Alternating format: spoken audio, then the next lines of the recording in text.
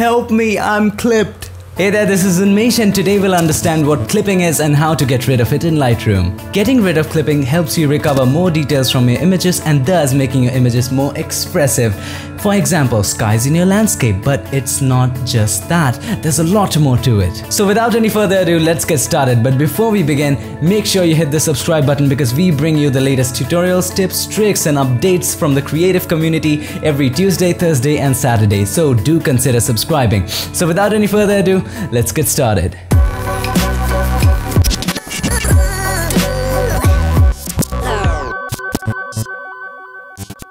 So what is clipping? If you don't already know, don't worry. According to Wikipedia, which my professor seldom believes, clipping is a result of capturing or processing an image where the intensity in a certain area falls outside the minimum and maximum intensity which can be represented. Sounds complex? Let me make it simple for you. Now, what is clipping? Sometimes you might have observed some parts of your image are too bright or too dark that they don't show any details.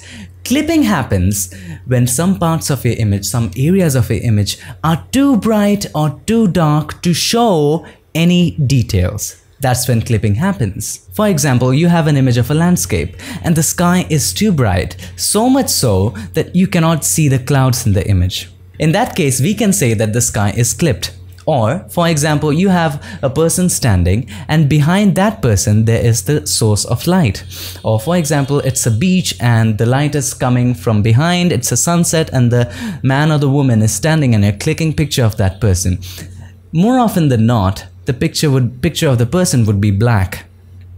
Why? It's so dark that it doesn't show any details.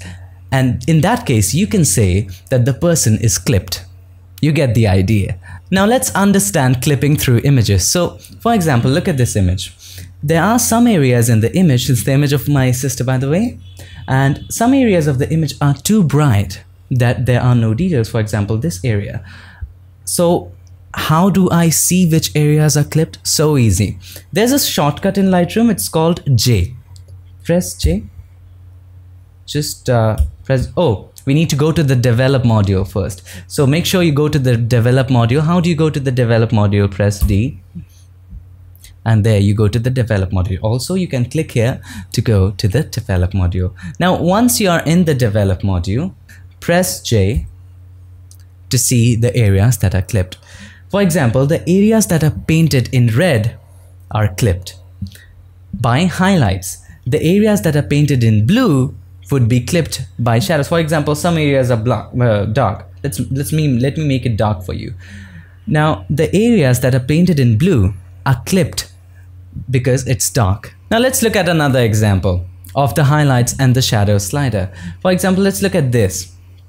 In this, as you can see, the sky is very bright and that's why this has gone dark. So I want to bring back the details both in the sky and the butterfly. So how do I do that? Let's go back to the develop module, and once you're in the develop module, pull down the highlight slider. So we have got a little bit of blue in the sky now, and then pull up the shadows slider. Now you see there's a lot of details in the darkness. Now, as I taught you in the previous class, set the white on black point. How do we do that? Press and hold shift, double click on the whites, and press and hold shift, double click on the black, and your black will be set. Now, how much time did this take? 10 seconds, 20 seconds. Now see the difference. So this is the before, this is the after. Okay, one essential tip time. To see the before and after, all you need to do, you need to press the backslash button. Shows you the before, press it again, shows you the after. Now let's look at some other examples. So we are done with this. Let's look at this one. So I've already edited it for you. Let's reset that. And for example, let's not reset the cropping. Let's reset the tone. So if you want to reset an area specifically for, say you want to reset the tones, say you want to reset, okay, the saturations, all you need to do, you need to double click on the tone and everything in that area will be reset. Now, I want more details in the skies. What do? Bring down the highlights. As you can see, more details have emerged in the cloud. Now, I want a little bit of detail in the shadows in the buildings. So bring up the shadows a little bit, not too much, just a little bit. and we are good to go. Set the white point or the black point. You know how to do it already. Double click, hold shift, double click. Okay, hold shift, double click. Hold shift, double click. You know what, today I'm using my trackpad instead of mouse, so it's kind of becoming difficult for me. So let's go back to the library and let's look at some other examples. So yes, this is my favorite example. As you can see, there's no detail on the camel. So how do we get the detail? Highlights and the shadow slider. But before we do that, a simple tip. There is also a crop tool in Lightroom. So how do we access that? This one, you can click it or you can press R. You can crop it, you can straighten it, some basic stuff. You can rotate this and do stuff like that. Let's reset that. To straighten it, there's a simple tool. You can click the straighten tool and drag on a straight line. In this example, it's the horizon. So it automatically straightens your image. Now press enter, it's cropped down. Very simple. I've already did it for you. You cannot see any detail in the sky, right? So bring down the highlights. Whoa, little bit of detail there. Now see the magic. Let me increase this. Woo! How this is magic. This is insane, isn't it? Now you can always go ahead and increase the white balance and set the black point and the white point, which makes the image pop out beautifully. So we are done with it. Now let's look at some other examples too. I know there are a lot of examples to look at now. It's not just the skies, okay? It's not just the subject and the sky. There's a lot more to it. Let's look at this example that I clicked very recently. And okay, so this was before. Now as you can see, the highlights are too much, so much so that there's no detail in the mosque. Just so you know, this is Haji Ali Dargah in Mumbai, and if you want to see a little bit of detail, simple, bring down the highlight slider and we are good. Don't do it too much, it kinda looks flat, okay? So keep it a little bit this, and it's a good practice to always have the J key on, so that the clipping, that mask, that indicator, always have the indicator on so that you can see which areas are clipping. So as you can see, as I increase the highlights, it shows me that the areas in red are clipping, that it's becoming so bright that it doesn't have any details. On the other hand, if I decrease the highlights, this red painted area is going away. So just stop at the point where the reds just go away. Now let's understand clipping from a histograms perspective. For that, we need to switch images a little bit. So in this image, as you can see, there's a lot of clipping going on. In the background, in the sky, there's a lot of clipping. Obviously, we can bring the highlights down and save it, but I wanted to explain you a little bit about the histogram. Now, as you can see in the histogram, on the right side, there is a rise. Now, what is histogram? As I told you in my previous video, histogram shows you the tonal range. Now, on the left side, you have the darks. On the right side, you have the brights, or the brighter areas. The darker areas, as you can see, these are the graph. The higher the graph, the more the intensity of that shade. For example, as you see in this image, some areas are too bright. So that's why, as you can see in the right, we have a huge rise. Now, when this rise touches the extreme end of the histogram, that's when you see clipping. It doesn't matter which side it touches. Even if it does touch the left side, for example, let's decrease it. It's touching the left side, you can see clipping in the opposite way. So that's clipping through an histogram. If it touches the right, clipping. If it touches the left, clipping. For a good image, you just need to make sure that the tonal range is just about to touch the end, but it's not touching. Now let's look at a backlit portrait. Sometimes you click portraits of your friends or your clients, and sometimes you might want to click backlit portraits. What is a backlit portrait? Portraits in which the light source is in the behind instead of in front, as in traditional methods. So I clicked this in one of my trips of one of my friends. He's actually my senior, and let's turn off the clipping indicator, as so to speak. Now, what do? Bring down the highlights and bring up the shadows. Also, when you bring up the shadows, it looks nice, but the darker areas, as you can see, the hair, the beard, the you know, the Nikon strap. Nikon has not paid me, okay, for this. So it just kind of fades away. So all you can do to get rid of it is pull down the blacks or set the black point, and we are good to go. One last example, and after that I'll talk about how can you use clipping to your advantage. Yes, there are some artistic ways in which you can use clipping.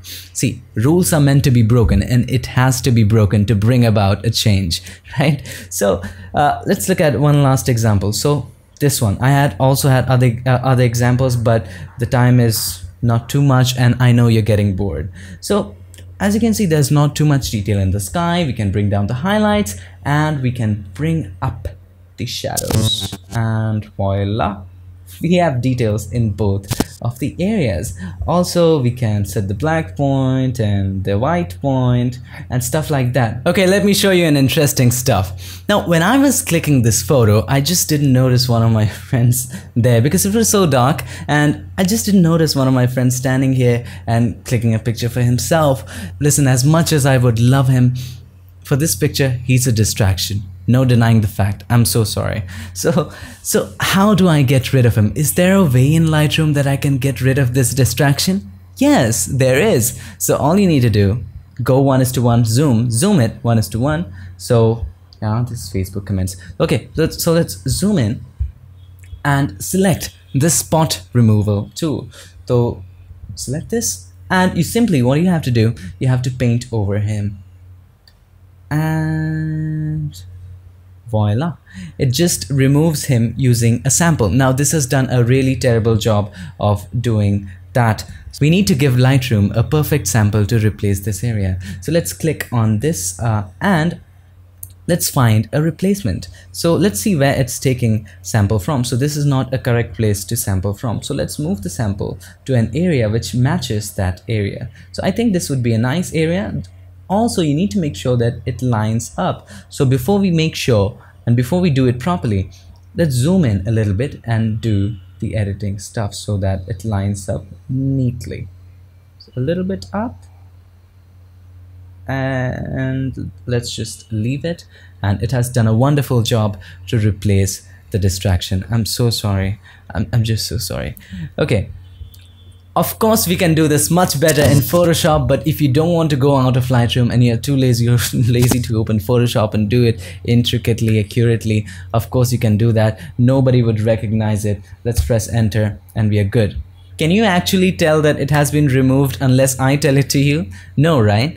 But if you're well versed with Photoshop and Lightroom, you'll just tell it one snap. Now that's where Photoshop kicks in, and that's why we'll discuss in the next class or next to next class how to jump to Photoshop from Lightroom and how to edit pictures externally and then come back to Lightroom. So there's a way of doing it. We'll discuss it in the next video. Also, one big tip before I discuss the artistic ways in which you can use clipping is that whenever you come across a flat image like this, whenever you think that this image is looking quite flat, there is an underused tool which people most often don't use in Lightroom, and that is the contrast tool.